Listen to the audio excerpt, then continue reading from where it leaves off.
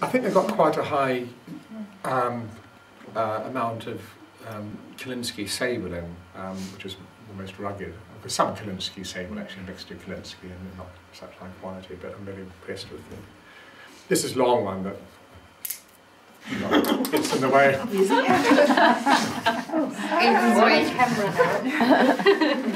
You've got to break in the right way. I'd like to demonstrate. Okay, so you've got your membrane there. So we've done the modelling of the membrane. That's got to be fairly even. Otherwise it sort of gets in the way of your modelling. You will have to redefine some of the shadows, but you should have enough shadows so you've got your basic form there. The colour of your membrane will vary quite a bit, because you've got three pigments you're mixing, haven't you? Yellow, red ochre, English red and white, so your mixture of those will vary a bit. But this is more in the yellow direction. You can get slightly more orange. So now the next stage is yellow and white. Some people add a bit of red in as well, but you want a really clean brush, which I haven't got, you've got blue in. Just a slight trace of any other pigment will adulterate that pure white yellow you want. It's good to have some soap around. This is a special brush soap, but I'm sure a natural soap like Sunlight will do the job just as well.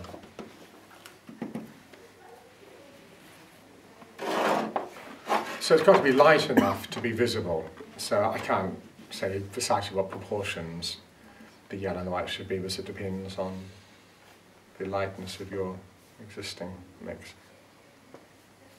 But the magic 20–30% lighter is the trick.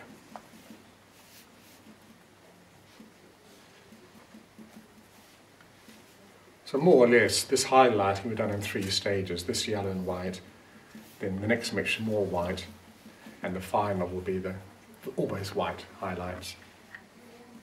If you're doing really small face, remember that little fresco fragment I showed you in the talk this morning?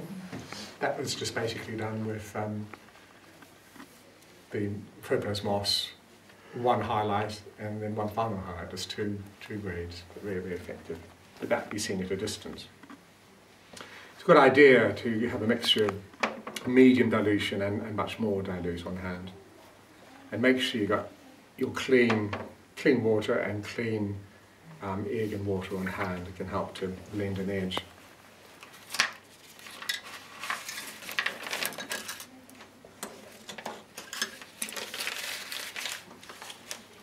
So really study hard. Lots of people at this stage are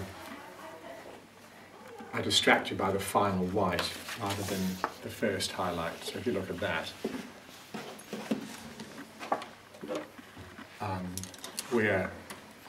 see that yellow there? That's what we're doing here. So that's what we're doing there with the soft edge. The next highlight will be that one there, and the final that. Okay. So this here is different, isn't it? See that shape there?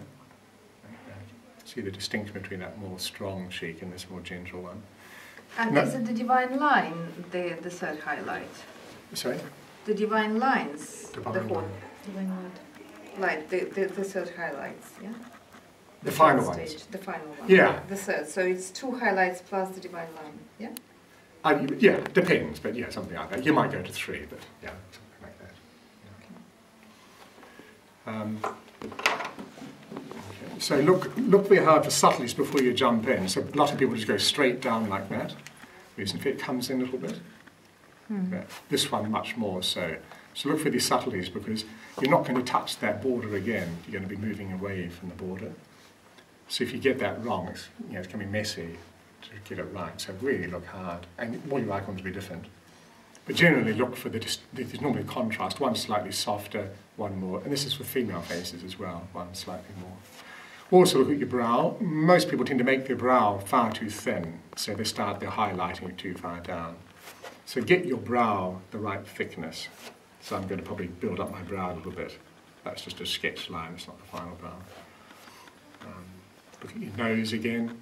You can do some adjusting. You might find that your drawing, this is instead of two too wide here, or your nose is too fat or something, you can begin to adjust it at this stage. So basically we're getting larger areas, then as we get lighter we get smaller. So the outline here has got to be really nicely modelled, because we won't be able to change that much. We can build the shadow back again, or model a bit with an orange later, but it just gets more messy trying to get it right in the first place. Is it possible to have, I know it's yeah, I can give you a sample. A little yeah. sample. Yeah. But yeah, don't go just on this, because it depends on your background. That's the membrane for this. Yeah, so you can Brilliant.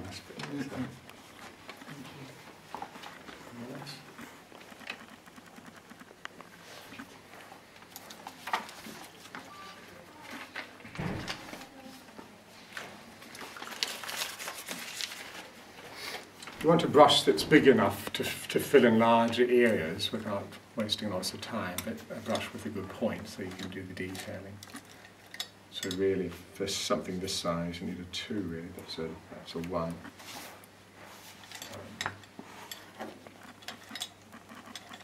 That's a rather bad 2, but I'll start with that.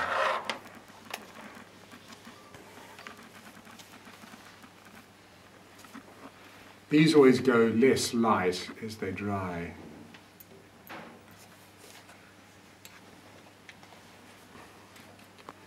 So I'm going to model carefully the shape, but have the boundary inside where it's going to end up. So I need plenty of room to do the modelling. So I'm catching that convexity there, but leaving plenty of room there to do some modelling. So the highlight comes in here. Don't worry too much if it ends up being too light. I might put a little bit more yellow there, it's a little bit too light. It almost invariably end up making the highlighting too light, but you just want to wash over. So don't panic. See how it's dried, or not like that as it was in the beginning.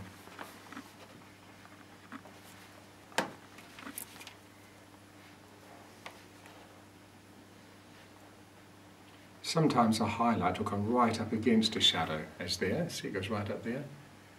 Other times it starts further back. See, that's quite a soft transition, but here it goes right up against the nostril. I think 90% is close observation, isn't it? Now look for things like that. See how that changes in direction there? That indicates that he's smiling a bit. Because he's smiling, it bends that.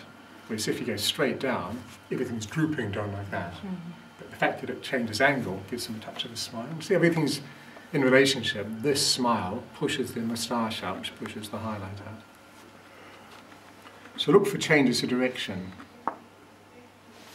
Our tendency is always to sort of take the short route, so everything becomes too rounded and a bit flabby. It takes a bit of effort to change direction, so that's why you've got to be careful where. Like, it'd be quite easy to just go like that, wouldn't it? But you've got to go like that and come in like that. So you've got your glaze here, just to stroke an edge to soften it, if you like. Generally, the best method, though, is to use the dry brush technique. Have very little pigment on your brush, so you can feather it out.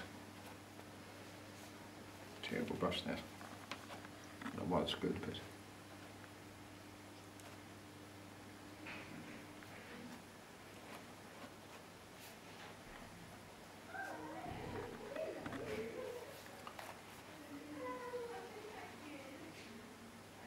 When you're designing, always have in mind the dominant ethos you want. You know, is it tenderness? Is it sort of power? Is it compassion? And Christ has all those, but the Pantocrator icon in the dome, for example, that's actually always, you know, really quite severe, a bit scary, really. Whereas an icon like this, you want a bit of tenderness. You want wisdom. You want to feel that he's a roaring lion when necessary, but he's gentle at the same time. So have that in mind, and that'll inform. Yeah, but how is it achieved? Which parts of the face, for example, highlight certain emotions or the brows are very important. So one brow is sort of quite gentle, the other brow raised like that, it's a bit more severe and strong. So the punter-clouter icons in the dome, often they've got quite a, like the Daphne one. So a lot of it is in the eyebrow. Of course, a touch of a smile, but not too much. But basically, it's a combination of there and there. But everything else is fairly fixed. There are bones there. So the muscles here and the muscles there, they're the only things that really move in the face. So there, and there are the two critical things. And obviously, I think on the female faces, the shape of the highlight would be different. Yeah, a female face, a young female face, is more generalised. So here you've got that, and that in a triangle there. And a female face, literally all of that is